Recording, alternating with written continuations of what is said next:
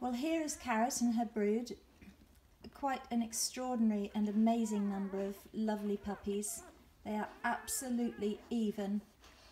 I can't really believe that she could produce 10 that are all just like peas in a pod apart from their markings. But she's settled with them fantastically.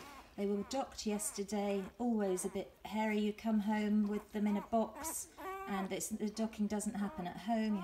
We have to take them, and she just slept in the car with Johnny while they were being done, and he said she was the best of all the dogs have ever been, didn't whine or get anxious at all, and came straight back in here and didn't want to go out, just stayed with them for a couple of hours and then had something to eat when we got home. But you can see she's just a lovely mother and ever so diligent with them.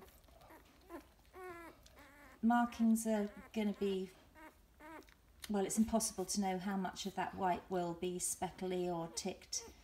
We'll know day by day. I can already see it coming through, for instance, on this little one here. There you see, there's some dark hair coming through there already. Look at that little face. Oh. But she's ever so careful now. She was clumsy the first day. It's quite hairy. They come in and they try and avoid standing or laying on anything, and then eventually drop their body weight, and there's sometimes one underneath which gives a great shriek.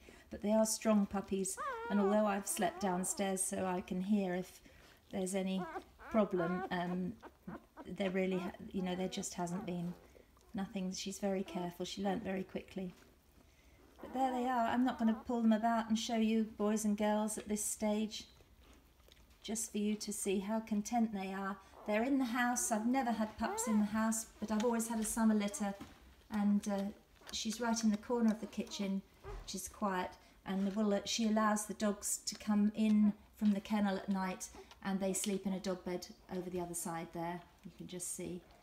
And she just peers out through this section and glares at them, woe betide them if they try and get in here. So there we are. 3 days old, and we'll try and bring you videos at least a couple of times a week. Certainly for a start anyway. Bye for now.